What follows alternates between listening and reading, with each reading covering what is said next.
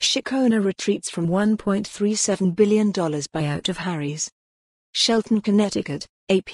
The company that owns Schick has terminated its attempt to buy the upstart shaving company Harry's for $1.37 billion, just days after the U.S. sued to block the acquisition.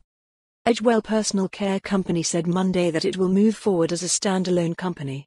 It also said that Harry's Incorporated is now suing Edgewell, a case that it says has no merit. The Federal Trade Commission cited antitrust issues in trying to derail the deal last week. Schick is the number 2 razor company in the U.S. behind Gillette.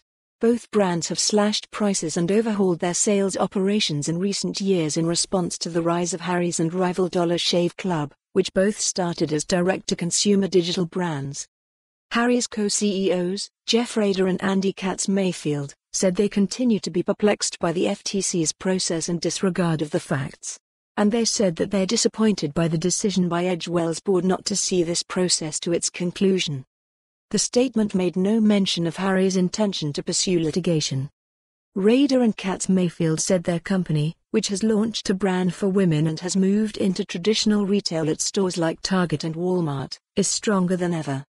We're growing, profitable, well-capitalized and excited about the opportunities ahead for our business, Rader and Katz-Mayfield said.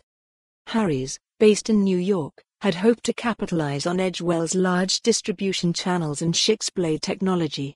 Edgewell believed that it would be able to leverage Harry's direct-to-consumer marketing base and digital savvy. For more on this story, visit the news article link.